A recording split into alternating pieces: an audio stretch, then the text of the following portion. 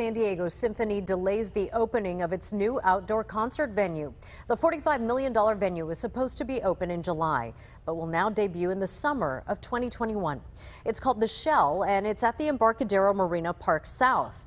The inaugural seasonal lineup included Jennifer Hudson and Smokey Robinson. The Symphony now working to extend invitations to many of those artists scheduled for 2020 to now perform the following summer. The San Diego Symphony is the oldest orchestra in California, which was founded in 1910.